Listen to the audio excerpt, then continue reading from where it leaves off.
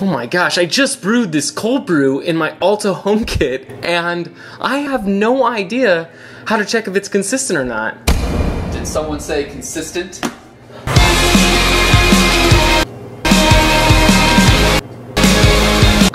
Oh my gosh, it's the consistent man himself, Mr. Arthur!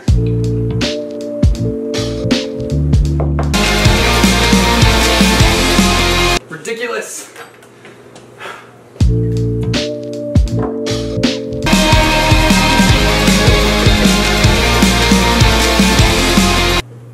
He's really checking it.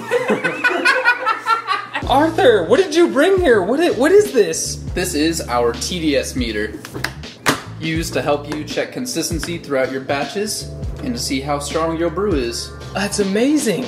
That's amazing. Okay, walk me through, how does one use a TDS meter? Super simple. So, take it out, get your little peeper? It's definitely not peeper. Okay, go ahead, keep going. Alright, super simple.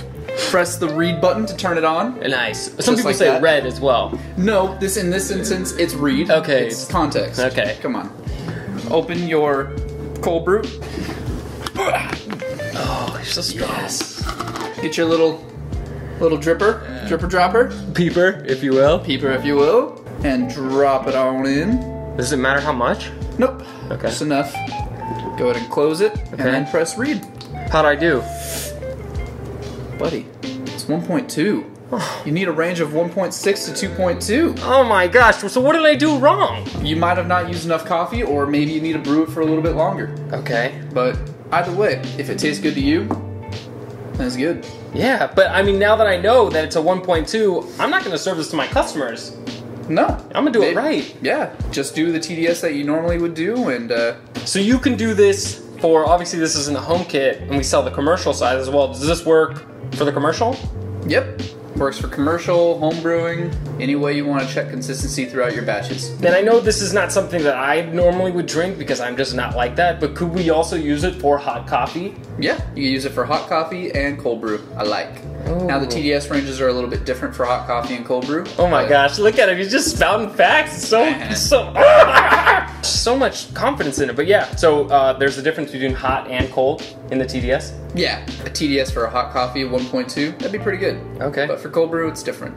I heard that Alto is releasing a cold brew cupping protocol pretty soon. Yep, keep your eyes out for that. Ooh, I heard Mr. Consistent himself had a huge hand in making that, so He had two. go ahead and grab the TDS meter. The TDS meter is going to be online. It retails at $229. We priced it that way so that way you can get your hands on it at not too much of a cost.